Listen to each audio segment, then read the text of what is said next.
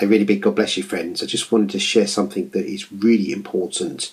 Be careful. Let's be careful what information we subject ourselves to. Some people, friends, they are endlessly looking at conspiracy theories, and they are sucked into a world of lies. In an effort to uncover the truth, they get sucked into a world of lies. Friends, there's so much disinformation out there, a lot of it disseminated by governments and the secret services. Disinformation, intentional, deceptive information to muddy the waters, to discredit truthers, to discredit people who are trying to expose what is going on. Friends, there's enough out there without having everything as a conspiracy theory. Friends, the further down the rabbit hole you go, the further deception we are going to encounter. Friends, let's have a discerning heart.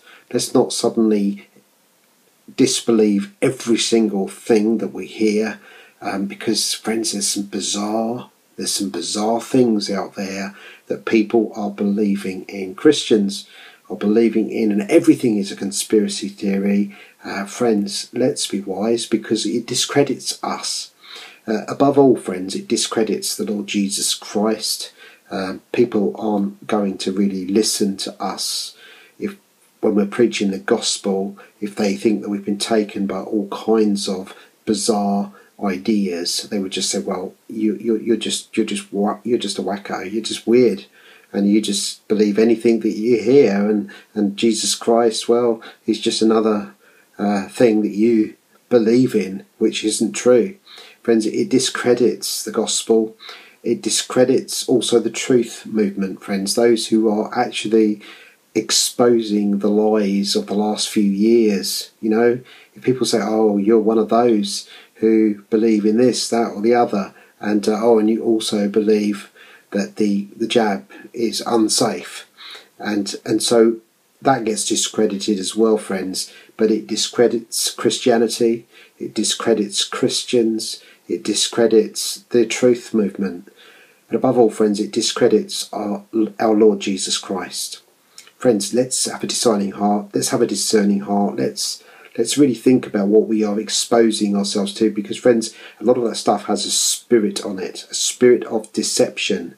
You see, because the devil is the father of lies, and he will suck us down into a vortex, friends, of total deception. The further down the rabbit hole we go, the worse it gets. And in an effort to find the truth, we can be living a complete and utter lie.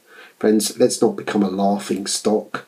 Let's be very wise what we engage ourselves in. And, friends, above all, friends, if it becomes that that's all we're focusing on, and we really have then lost sight of our Lord Jesus Christ. He is the ultimate. He is our first love, friends. Let's make sure that we are focusing on Jesus Christ. So, friends, let's have a discerning heart.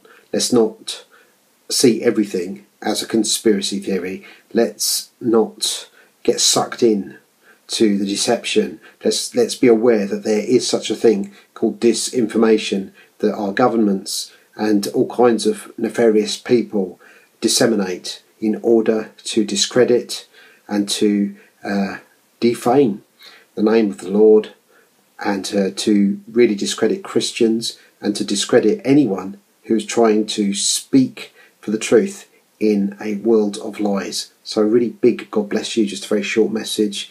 Let's really be alert. Let's have a discerning heart, friends. It's one of the gifts of the Holy Spirit to have discernment. To have discernment, friends. Let's not get sucked in an effort to see the truth. Let's not get sucked into a world of lies. A really big God bless you. Love you always, and I'll speak to you again another time.